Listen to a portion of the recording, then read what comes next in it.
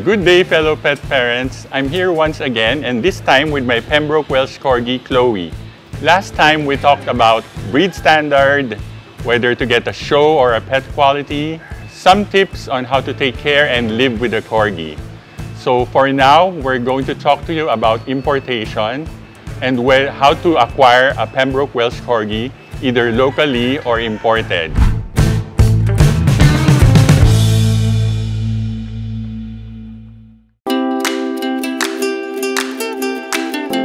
The reason kung bakit ka mag-i-import is to better the breed. So, the reason you're going to import because wala kang makitang good quality Corgi dun sa bansa mo, so you have to import. So that's why we import, is to improve the stocks. So if you think yung locally bred stocks dito is not good enough, then you import if you want to make it a mission for yourself to better the breed or pagandahin yung Corgi dito sa Pilipinas. But kung meron ka naman nakitang magandang Corgi dito sa Pilipinas na locally bred, mas mainam yun kasi mas makikita nyo kung ano yung mga stocks na meron yung breeder. And at the same time, makakausap nyo sila na mahusay para makita nyo kung nararapat ba sa inyo yung type na pinoproduce nila. With regards to importation, you have to read the breed standard by heart, and then only then, pag naintindihan mo siya at pag-aralan mo mabuti, can you converse intelligently with the other breeders na nasa abroad. Kasi yung mga breeders abroad, talagang i-question ka niyan, isi-screen ka niyan whether bibigyan ka ng puppy or hindi. Pag medyo hindi ka marunong, baka mag-hesitate sila bigyan ka ng puppy. Also, ask the local breeders that will mentor you para tuturuan ka paano magpili ng magandang quality. So, doon mo malalaman kung meron ka ng idea kung anong klaseng Pembroke Welsh Corgi ang gusto mo. Incorporate dapat yung structure importante para makaproduce ka ng magandang Pembroke Welsh Corgi if you're going to make it a mission to improve the breed here in the Philippines. Breeding dogs, for me, is not a good business. Kasi ang dami mong gastos, and in order to better the breed, talagang gagastos ka. Dog food, showing, handling, etc. And then mag-i-import ka pa. So, taking care of dogs or Pembroke Welsh Corgi na quality, and then you expect a return of investment, you're dreaming because it's not going to happen.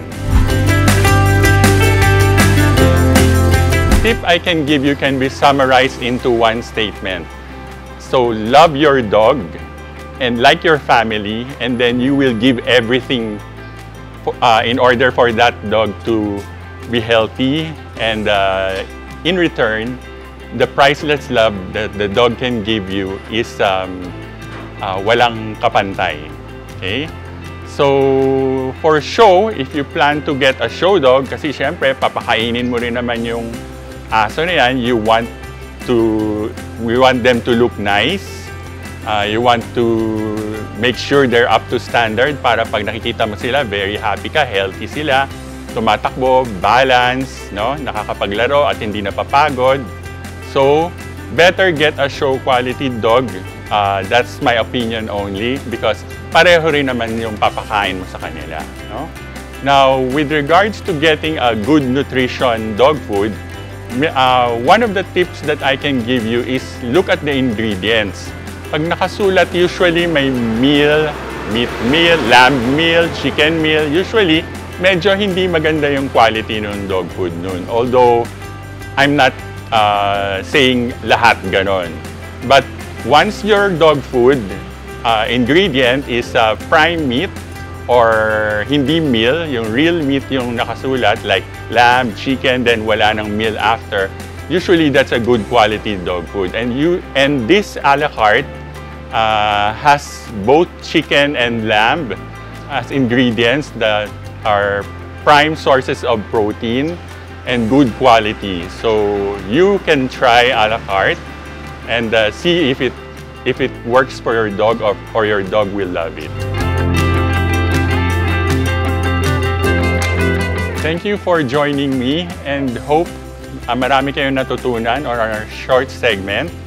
And if you have more questions, you can visit Team a la carte booth at the coming circuit show in January 12 to 15. They will have a booth there and you can ask everything about pet nutrition. Our beautiful models are going to be there to answer your questions and all your inquiries. So see you at the circuit show, and good luck to all exhibitors.